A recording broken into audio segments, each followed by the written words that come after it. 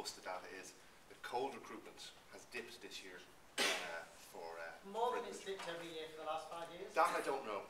It appears so, to. It appears to be, but I don't have any solid longitudinal data to be able to say. Because Ireland's ridden a bit of a wave. It's ridden a very strong wave, and it's just like a very big kick as well. So we've had a serious dip. I think the biggest dip in stock market values in Europe was in Ireland, and the construction sector that's collapsed. Acquisition in Ireland has been doing incredibly well 5 to 3 years ago. It would have, yeah, and it would have been a better return than the UK would have been getting in terms of acquisition. So whether it's simply a settling down to a more typical level, or whether there's been a noticeable break put on mail recruitment, I'm not sure. But what we're finding is that donor mail, warm mail files are holding up, both in terms of average gift and response rates. That's very useful to know. Thank you very much. Sorry, one question, Darryl.